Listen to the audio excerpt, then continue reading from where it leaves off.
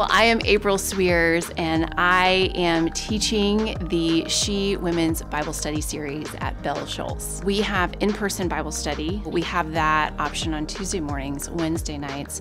We also have the podcast option. So we're taking the audio of the in-person Bible study and we are putting it on a podcast, which is just really a fancy word for an audio recording that you can access digitally online. I care very much about what the Bible says about women and womanhood in general. You have these kind of conflicting messages sometimes where God loves women and he values women, but a lot of the resources I was reading, the articles, the books, sermons, it was God values women, comma, but, you know, insert all manner of rules and restrictions here. Here's what they can't do. When I started digging into the scriptures on my own and really said, okay, what does it mean God values women? Because that's just getting a brief nod.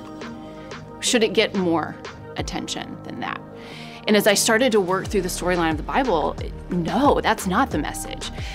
God values women, period. He's decidedly pro-woman, and I think that's the standout message of God's word, and I want women to know that. One thing I was finding is that a lot of women were sitting in Bible study and they were just loving what they're hearing, and they wanted to share it with their friend or their neighbor or their mom or their sister.